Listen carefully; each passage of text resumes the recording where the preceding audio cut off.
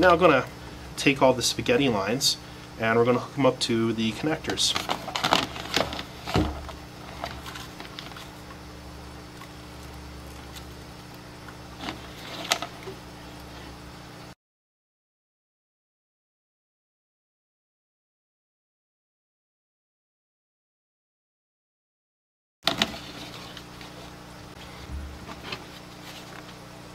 I'm now going to take the spaghetti line and just feed it up through the holes.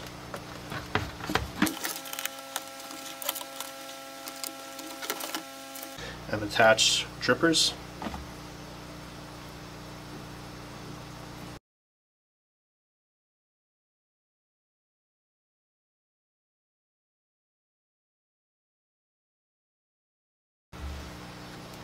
After attaching all the drippers, if you want, you can drill a hole for a drain plug, and this will help you to fill up your reservoir when it gets low. It just makes it a little easier than lifting up the lid and having a bunch of roots underneath.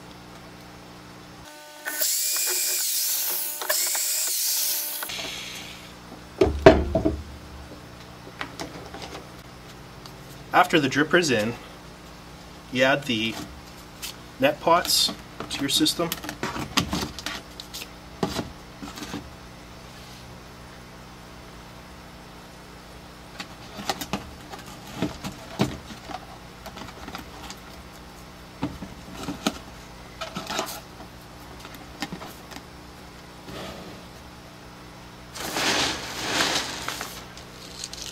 You can put some of your hydroton into the bottom of each net pot.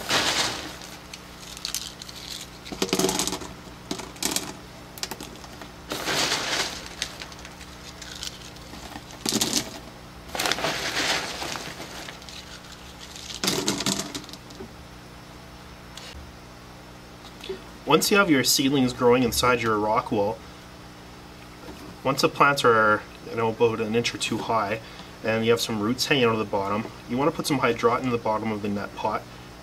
Put the rock wool on the bottom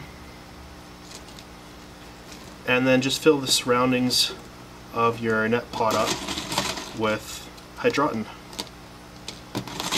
When doing this, it's very important to cover the top of your rock wool, because once the light reaches the top, it'll be all moist and you'll grow algae. But if it's covered, it's impossible for algae to grow.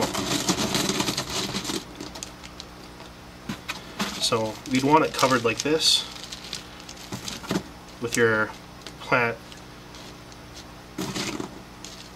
just coming out of the middle.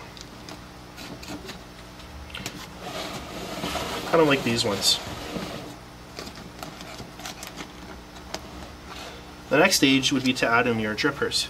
You just take your drippers and put them into the sides.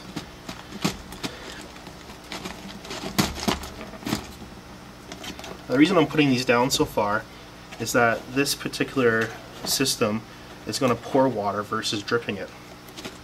And the advantage of having water that's pouring is that you'll never have a chance for your drippers to clog up because it's constantly moving, and your roots get a constant flow of nutrients.